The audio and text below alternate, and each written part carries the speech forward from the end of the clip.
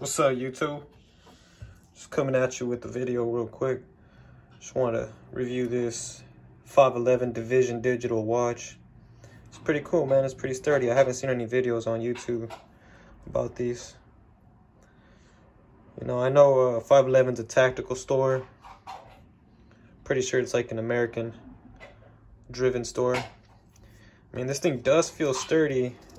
Right here in the back, it says China movement. So I'm making an assumption that this was manufactured in China. You know, there's no problem with that. It feels really sturdy, but it's still cool, man. It's pretty fresh. Probably change out the nylon strap for a leather strap. But other than that, you know, it says water resistant.